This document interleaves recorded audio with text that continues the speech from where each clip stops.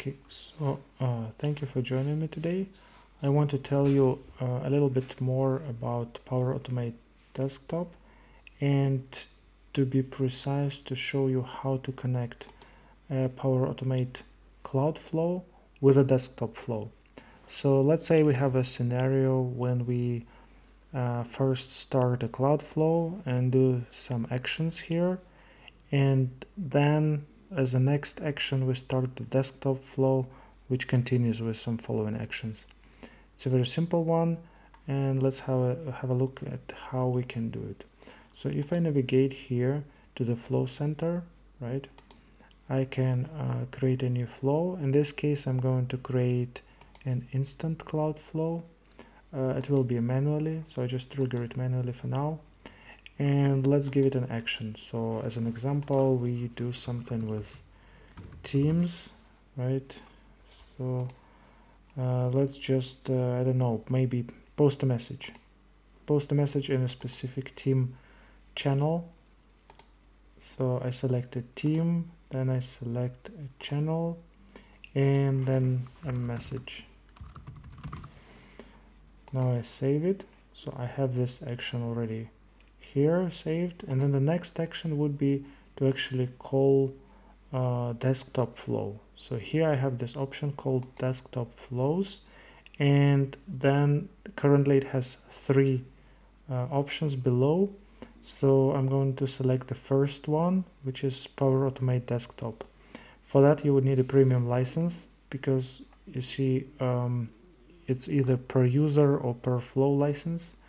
So make sure you have this license assigned, and then I just go ahead and select this option. Then if you have on-premises desktop gateway configured, which you can see in one of the previous videos, then you would get options like to select specific flows. You see all these flows I already have created in my local Power Automate desktop. So I'll select this one, and for the run mode, I'll go ahead and choose this attended run. So it means that it will run only when I'm signed in.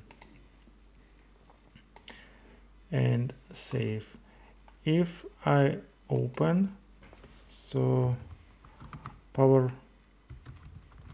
Automate Desktop, let's just have a quick look to see this test flow to see what it does.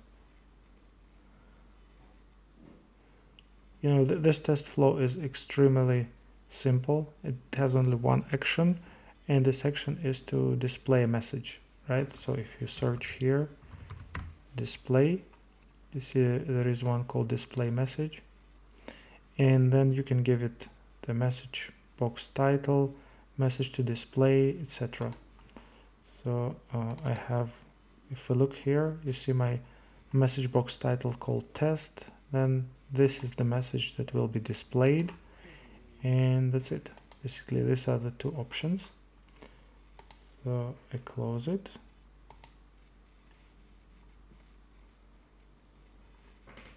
And the next step is to actually run a test to see how it works. So I select here to test, I do manually and run test. It asks me to sign in for the first time to Microsoft Teams and desktop flows to make sure those connections are available. And then I run. Oh, I get an error, the flow is currently turned off. So I need to make sure that this flow is turned on.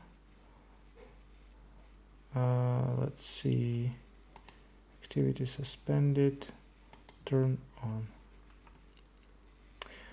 You see the reason I cannot turn it on, because per user usage plan is required to enable this flow.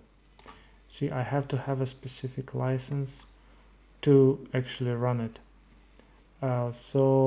But you get an idea, right? If I had the license, then I would run this flow properly, and it would trigger this desktop flow. But for now, I need to take care of the licensing issue. So I hope it's been helpful to you. Have a great day. Bye bye.